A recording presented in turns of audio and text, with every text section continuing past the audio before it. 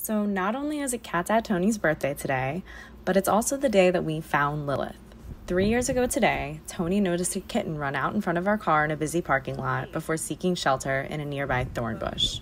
There were no other kittens or a mama cat in sight, and it was about to thunderstorm, so we knew we had to get her out. Once we were able to grab her, we took her across the street to my mom's hair salon, where they kindly warmed up some towels to wrap her in before we took her to the closest vet to get checked out. About $500 later, she was deemed a healthy baby.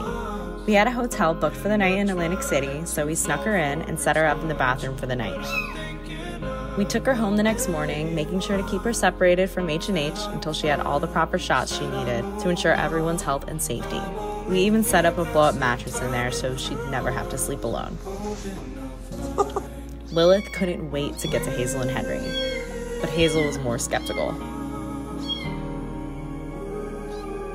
Once our vet gave us the green light for introductions, we let her out to explore the rest of our apartment, and the rest is history.